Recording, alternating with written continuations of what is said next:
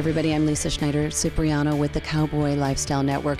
You know, so much of the Cowboy Lifestyle Network is so much more than just bull riding and rodeos. It is actually a way of life. And joining me this morning is Julie Brady. Good morning, Julie. How are you?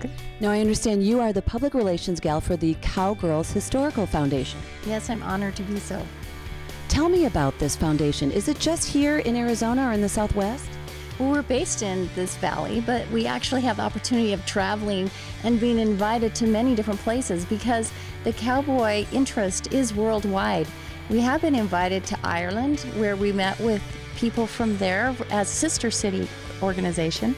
And recently, they're just having an event in Scotland where they're doing a nudicone exhibit. A fashion historian has created this awesome exhibit, and that is the designer of the clothes and the tailor that we wear. Foundation, I understand that this is a designer who focuses on a lot of the Cowgirl Historic Foundation clothing, which is vintage clothing.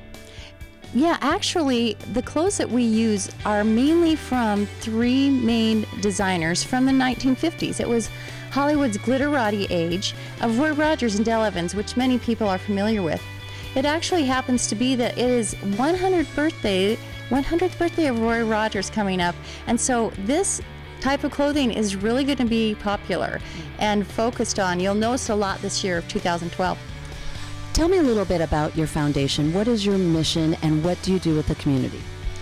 Well, we actually have a mission statement to support our Western heritage, and anything that has good things that are praiseworthy and advance our history and trying to teach our kids some of the great things from the past, we like to support that, especially focusing on people who deal with helping children, horses, and community events. We actually donate more than 1,000 community service hours annually. And there are certain people in our community that are from here, such as Debbie Gaby, who's a wonderful example of community service, and she's actually an honorary cowgirl. That's wonderful. Now, Debbie Gaby is the president of Sleep America, and I know some of the things that you do is you were a part of her catwalk fashion show a couple weeks back, but now I know you also ride in the Tournament of Roses parade. Yes, that is indeed an honor. That's one of the biggest parades in the world.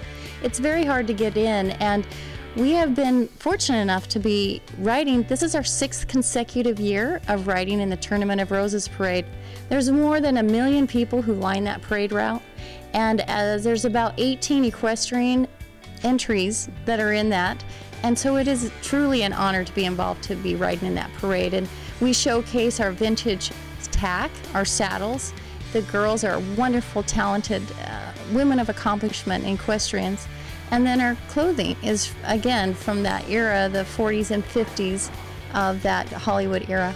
Well, and speaking of that era, I think we have some cowgirls who are going to come out and model some of those designs, and I think we're going to take a look at them right now. So let's look. First, we'd like to welcome in Taryn Hale. Okay, now who is she wearing? Taryn is wearing a beautiful Nathan Turk outfit.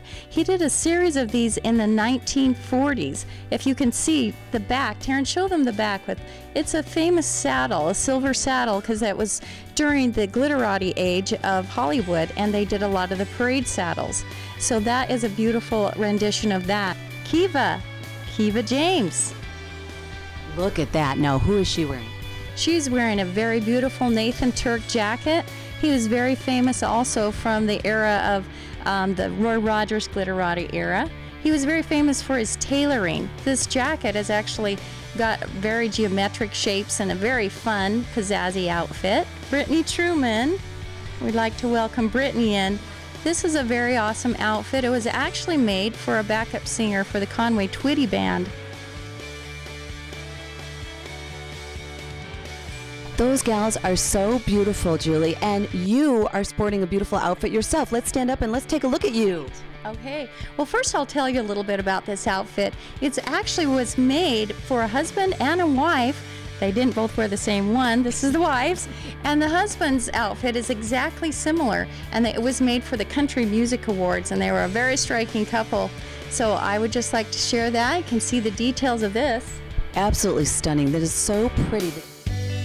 Give a special thanks to Jim Rose, who's the general manager here at the JW Marriott Camelback Inn Resort and Spa in Paradise Valley, Arizona.